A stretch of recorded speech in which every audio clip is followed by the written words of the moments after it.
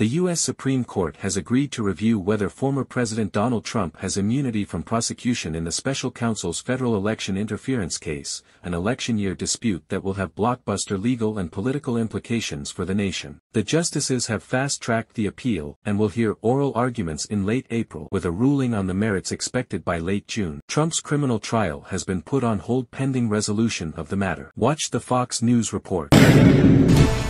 The presidential election year is just days away, and what will likely impact voters the most might not happen on the campaign trail, but in the courts. Correspondent David Spunt is in Washington with the latest.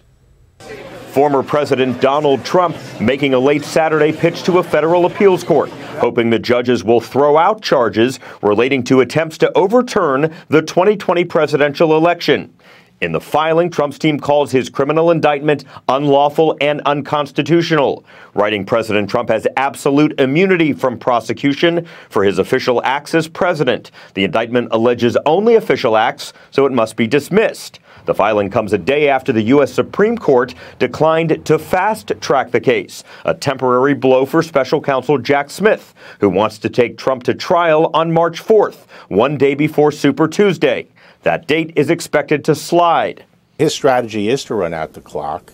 Trump's former Attorney General Bill Barr tells Fox News that absolute immunity may not extend to the former president. What was the function he was performing when he was doing these things after the election?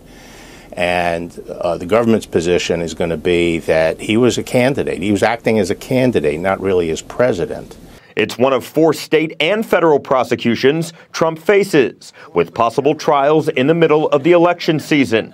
His successor also taking a swipe over the weekend. Legal challenges also plague the Biden family as the president's son prepares for next month's arraignment on federal tax charges, including 3 felonies. Hunter Biden also faces felony gun charges in Delaware.